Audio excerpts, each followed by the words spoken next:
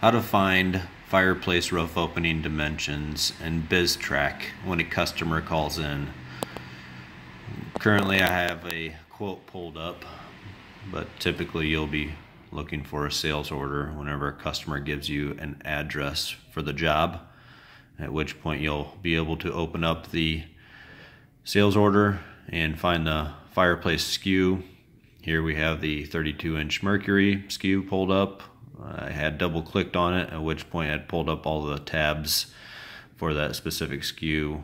We are specifically going to be going over to the Notes tab, where you can find in the internal notes the framing dimensions for that fireplace.